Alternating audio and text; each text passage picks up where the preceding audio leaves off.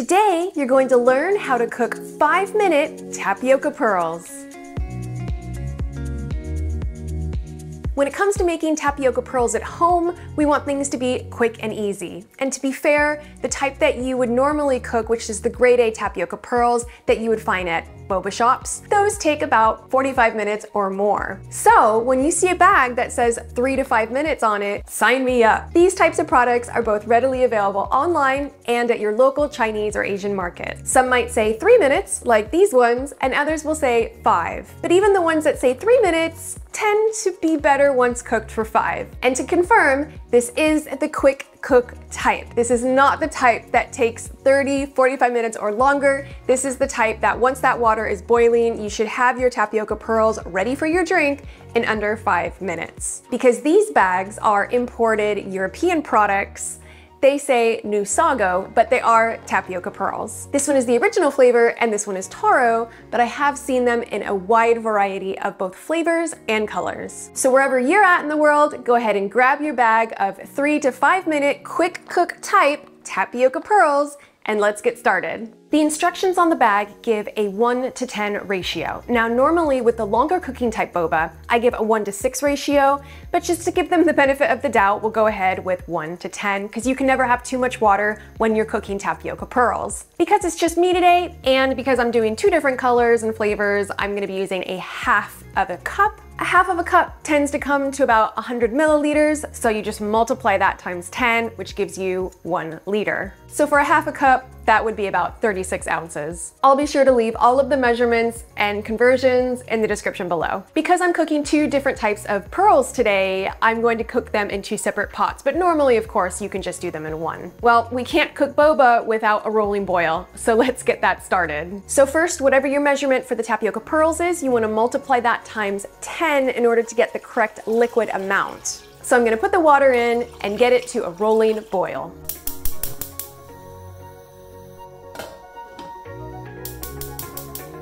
I like to put the lid on top during this step because it retains more heat, so therefore it should boil quicker. I think I'm gonna go ahead and put the original flavored white ones in the larger pot and the taro flavored purple ones in the smaller pot. Now the good news is because it's a 1 to 10 ratio, you could just get away with whatever container you're using in order to measure everything out. So for example, I'm doing a half cup, you could just do this 10 times for water and 1 time for the tapioca, which will give you your 1 to 10. Or alternatively, if you just have a measuring container like this Pyrex or whatnot, you can use this to measure into your pot as well. And then the only other thing you need is a timer. If you don't have one, I'm sure you've got one on your phone. We won't be setting that timer until we actually put the tapioca pearls into the boiling water, and we want to make sure it's at a rolling boil. All right, so our smallest pot has come to a rolling boil. Be very careful, this is very, very hot. And now I'm just going to carefully measure in my half cup.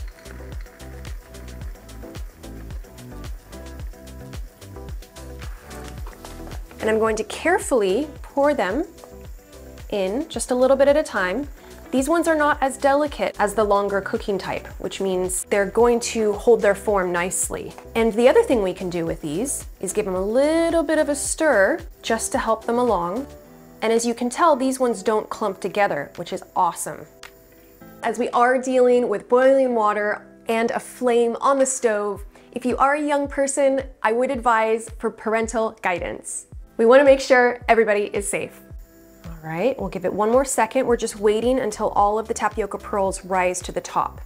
And it looks like they're just about there. So I'm just going to give it 1 more quick stir, and then I'm going to put the lid on. And at this point, we're just going to turn the flame down just a tad, like right about there, about approximately a medium flame. Okay, so the large pot is at a rolling boil. Again, be very, very careful. There is a lot of steam and this is very hot. I'm just gonna take my same half cup measuring, get those in like that. And again, just carefully going around. We just don't wanna put them in a huge clump. Give them a second. And then you can very carefully start stirring them. Let's give them a second. They need to just start rising and floating on the top before we can put the lid on. The reason for this is because once we put the lid back on, we're going to turn the temperature down to a medium flame. And right now we want to have the flame as high as possible in that boiling state.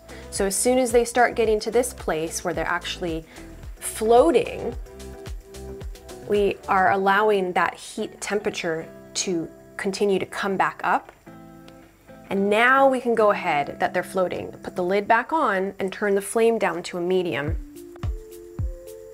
So as soon as you put the lid on the pot, go ahead and hit your 5-minute timer. While we're waiting for our tapioca pearls to cook, go ahead and make your drink, get everything ready, and just take a moment to relax. There's really not much that you have to do with this really easy, quick cook type. All right, now that our 5 minutes is up, we're going to go ahead and turn off the heat and carefully remove the lid. Yep, these look ready to go. They are nice and plump and all cooked up. And although the center might still have a little bit of color in it, that will disappear as soon as we take them out of the water. I'm going to use 2 separate strainers just so you can see how they both work. But for the first one here, I'm just using it for the purple pearls. We're going to transfer them into some cold and/or room temperature water. And basically what this is doing is just stopping the cooking process. Alternatively, you can put it into a sieve in the sink, and you can just go ahead and do it that way and rinse it under some cold water. And now my white tapioca pearls are finished, so I'm gonna go ahead and turn the heat off for those as well and remove the lid.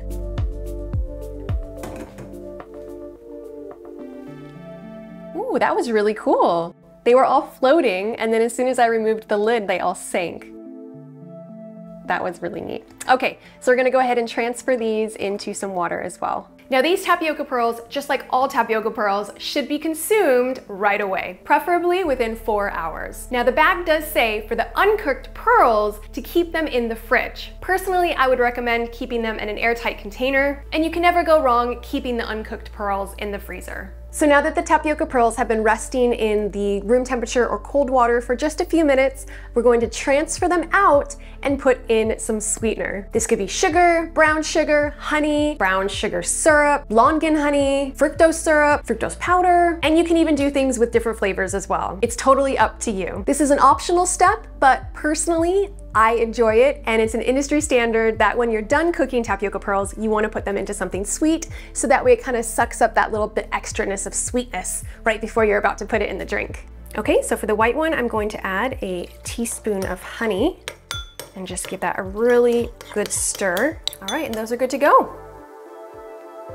And so for the taro flavored one, I'm just going to go ahead and put in a couple teaspoons of brown sugar, give that a really good stir. And within a couple minutes, all of that will dissolve and give it a nice, deep, rich flavor on that. All right, so there you have it. We have our purple taro tapioca pearls and our clear or white Nusago original flavor tapioca pearls. And although it said cook 3 minutes, I enjoyed the 5-minute, but of course you could have cooked it for 3 minutes if you wanted. I just personally prefer mine to be a little more plump and chewier, and I feel that they last a tad bit longer in the ice cold drink before becoming too hard. And there's only one thing left to do. Put them into a milk tea, of course.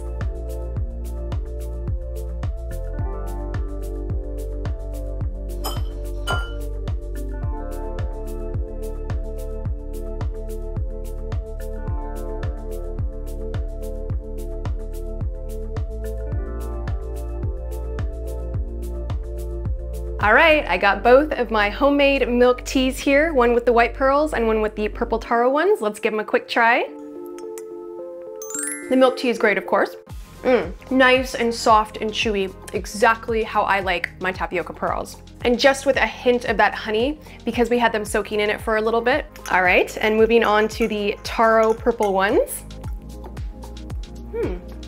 Yeah, just as good, nice and soft. The taro flavor isn't super strong, but it's there just enough. But I think that if I didn't know they were taro flavored, I might not recognize it, but I can kind of taste it in the background. So, all in all, a success for the 3 to 5 minute quick cooking type tapioca pearls. Please be sure to click that like button and hit subscribe if you haven't already. I bring out a brand new video every week. I'll see you again soon. Take care.